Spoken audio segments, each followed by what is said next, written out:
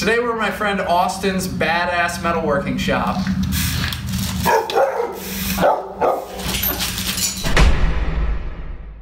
Austin and I go way back. He and I took the same Doug Faddick bike frame building class, and we kept in touch over the years. We're both from Michigan, and he got into some really cool projects. He works for Velocity, and he has this cool shop here where he does all sorts of different projects. And yeah, so I just wanted to give all y'all a cool tour of what he's got going on here.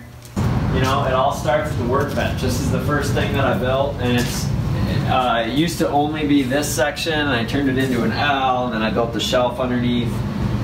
So everything's kind of evolving, but you know, I did a bench video, and I was talking about copper soft jaws, and then I knock them off during the video, and it makes a noise, and I say you should do something like think about how you're going to retain the copper. Well, you know, Austin's a step ahead of me here. He did a great job. You know, they're sloppy. You take them right on and off pretty easy. Yep. Plus hacksaw right here. You know, it's not a thing in the past. The hacksaw is still relevant for a lot of random tasks. Totally. Yeah, I saw your video, and I was laughing when you knocked yours off, because I was like, mine don't fall off, but yeah. Plus you got the work light right here, you know, that you gotta be able to see. How does that work? You gotta know how that works. You gotta hold it. Oh, yeah. Nice.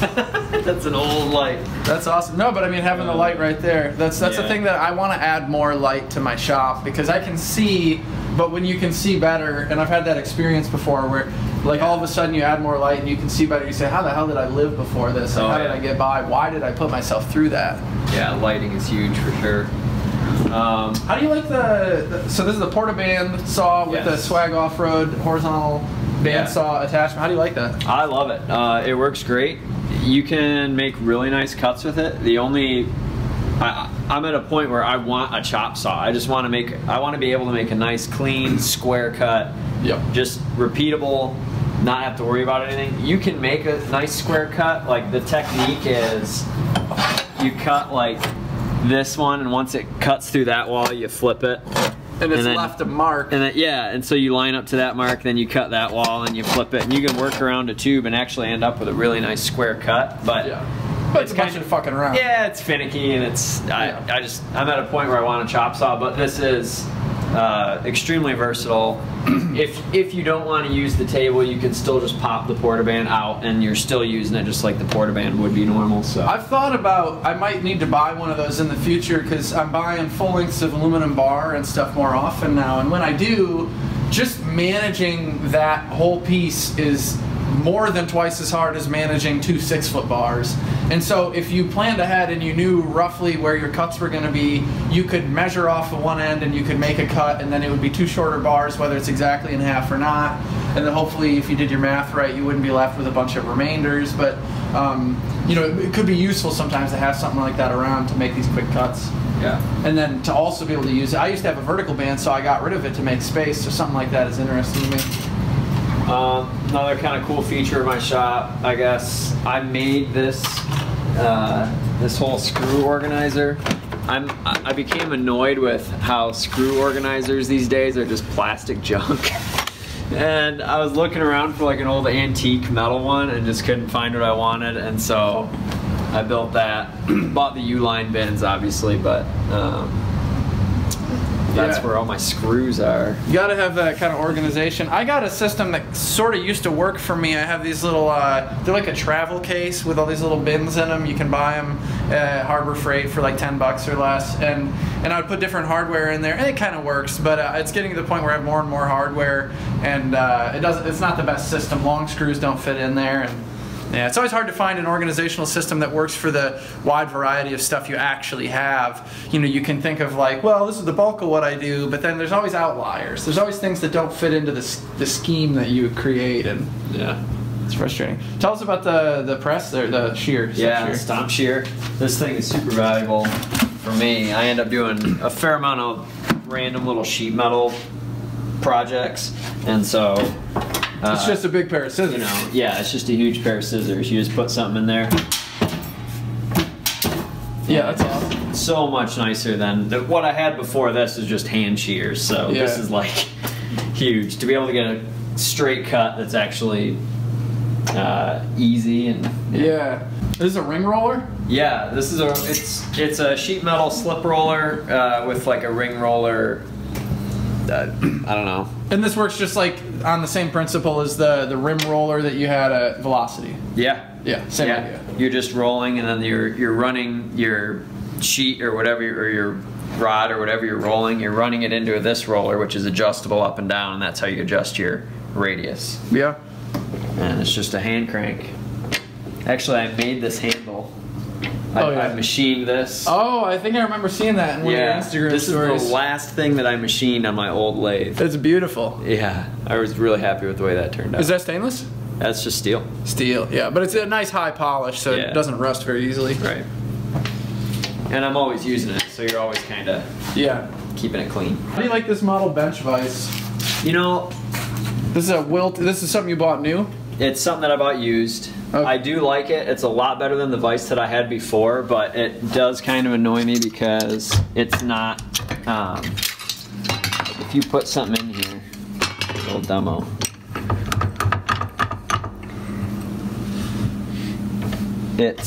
It slips on this end. So oh yeah, it's not, they're not parallel. They're not perfectly parallel. Mine isn't either. Mine are all chewed up. I think that and you can just like you know, it's solid, it's fine, but like I suspect that the reason that mine is also sort of out of square is just somebody put something on one side and they just put a cheater bar on here and they reef the hell out of it and then it kind of bends it. I think that's probably what because I got mine used too and but you know, Wilton makes the machinist vise, which is real nice. That seems to be a fan favorite. Anybody who has one of those loves them. And you know, for other frame builders, there's like a 4.5 inch, 5 inch maybe, something like that. Yeah. It's a nice size for frame building. This is a model 645. Be a pretty good choice for frame builders if you were looking for something like this. This is my lathe. This is a LeBlanc Regal. It's a 15 inch with the servo shift. How does that work? Love this thing. I'll show you. I rent this shop. This is just a little nook in a much larger warehouse building, and in this building I have access to 480 volt 3-phase, which is awesome. So I can run machines like this. This is my LeBlanc Regal. It is 15 inch. It's got servo shift, which is basically you just select your RPM here. And it jogs the, it's kind of goofy actually, but. That's amazing. Yeah. Like, I don't know if that's even that useful, but it's just badass technology. I know. My lathe has variable speed, which is really cool if you've never seen how that works with the Reeves drive and the different sheaves. And it's like, but it actually is pretty awesome to have variable speed, but it's almost cooler just to look at the technology, you know, like changing gears wouldn't be that big of a deal, but. Yeah, this thing, I've taken the covers off and everything to take a look, and the way that it jogs the chuck back and forth is just like this cam. It's all, you know, of course it's all mechanical. There's just like this cam mechanism that's working it back and forth. But this, I imagine, would be a good size for bike frame builders, probably bigger than you would need. Yeah. My lathe is a 12 by 36 inch lathe, which is a really good size for frame building because you can fit, 36 inches between centers, which is plenty long enough for if you needed to polish a tube or if you needed to part off tubing or something. And then, like 15 inches. The beauty of this is it's bigger and heavier, so it's just more rigid, and as you take cuts, it performs a little bit nicer, where mine is a little bit smaller and more dainty. But in terms of the size, I think for a frame builder, getting a little bit smaller might even be nicer, depending on your space considerations. This is a heavier machine, so it'd be a little bit more work to move it. Yeah, I think it's, what's this thing weigh? I think it weighs 2,500 pounds, so yeah, if you're moving it, it's kind of like moving a car. Yeah, I think my lathe is about half that heavy. Yeah. So tell us about the welding area. Yes, this is my little welding corner here. Ideally, especially if you're working on frames, you probably don't want to back yourself into a corner here, because I'm very limited on the size thing that I end up welding. And when I end up welding something bigger, like I just made an oversized coolant tank for him, what I ended up doing is I had the thing standing up right here, and I was standing with my foot on the foot pedal, and I welded the whole thing right here. So eventually I'll probably build a different table, or maybe bring this table out here. I don't know. Thinking about the way your shop is laid out so you can work efficiently and be able to work on the size things that you want to work on is important. But this is where I got it set up for now. I've got a MIG welder. It's just a little Lincoln Weld Pack 100. That's the first welder I ever bought. And then I've got a Square Wave TIG 200. And that's the first TIG welder I ever bought. And that's the only TIG welder I've ever bought. That's what I learned on. Another thing, especially when you start getting into TIG welding, is all the different kinds of rod that you're going to end up using. And I found that I was keeping them in the boxes, and well, that's just not ideal. So now I've got all my filler organized and separated and labeled in these tubes, and this is just a really simple project to do if you wanted to do it. It's just PVC pipe. That's like $15 in materials. Yeah. You just use the full-length stick and you cut the PVC so that it's just a little bit shorter and it'll poke out the top like that. Yep. I think Jody from Welding Tips and Tricks had a similar thing, and he put a butt connector in the middle so that you could lift off like this long of a cap, and then you would have more of it extended, I think. But the way you cut that works fine too. Yeah. The only issue is if you put in a rod that was less than full length, it would probably be hard to get it out of there. Yeah, I never put them in unless they're full length. I end up with like this. Yeah, I guess you have. So like this is my used rod. Yeah, and then you just got to keep track of them and know which one is which. Yeah. Yeah, mine, I made a similar thing, and mine kind of pop off, and then you can tip it upside down. So if you have a shorter stub of a rod, you can throw it back in there, and then when you tip it upside down, you have a chance of getting it out again later. Yeah. So something to consider if you're making a rack like that is whether or not you want to be able to also store the shorter ones in there. Yeah, do you want to talk about the tube bender? I don't even know what kind of tubes you were thinking of bending, like handlebars or? Well, that's the first thing I want to do. This was yours, I think. Yeah. Eventually build like up to like 2-inch tube. Honestly, I heard you say on one of your videos recently about how you I think it was something Tom Lipton actually said, where you're kind of like betting that what you've designed is actually going to work. You're making a wager. This is a major example of that, because I'm not an engineer. I don't know, like, none of us are except those who are. Yeah. I don't know like how much torque it takes to bend a 2-inch tube with an 1/8-inch wall at a 6-inch radius or whatever.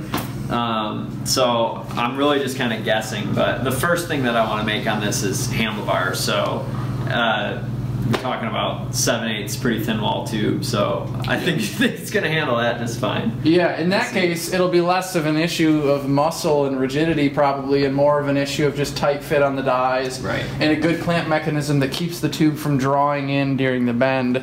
And if it's solid in those ways, it'll probably make a really nice bend for you. Yeah. So you have a gear reduction box, and then this shaft will spin. You'll have a die that the tube is clamped to, and a follow bar here that it'll drag against. Yep. What is going to power the gearbox? Is that a hand crank or hand crank? Yeah. Are you going to do a big wheel or? I want to do a big wheel. Yeah. You probably won't even need that. It'd probably be just spinning it around. I don't know though. I don't know. I don't know either. And if I'm getting into like 2-inch tube, if I want to do bigger tube, I'm thinking I'm just going to put the biggest wheel I can. Well, you know, if you need to know how to fabricate a big wheel like that, Tom Lipton had his whole ship's wheel, massive, for his intaglio press that he was making for his wife, which is a great build series on YouTube. Yeah, and he got the spokes of it were flame cut, and then he welded it all together, and really cool series on how you would make a big hand wheel for that sort of project. What's the timeline for it? I want to get it done. I want to get it done this winter. Yeah. And what's the best way for any of us to follow along and see the progress as you work through this badass tube bender project? If you want to see me work on this throughout this winter, and hopefully not any longer than that, you can follow me on Instagram. Go to Russell Makes on Instagram. You'll see me work on this and all kinds of other projects. Really, really good stuff. Thanks. There's a couple bikes that I have. This one's pretty cool. It's a 78 Yamaha XT500. People love this bike. This is a super fun bike to ride. Just a vintage dirt bike. You know, this is kind of my daily driver in the summertime. Ride to work on this thing all the time. It's just a 02 KLR 650. And you got the pizza box rack on the back. Yeah, I can haul pizza on this thing when it's outfitted right. This bike I put a lot of work into. I've chopped the rear end of the frame off and made this seat, and this tail light is actually a Maglite head, which is kind of a cool thing. The tank is off of a different bike. It's a 81 Honda CB650. That's a pretty fun bike ride. Yeah. as well.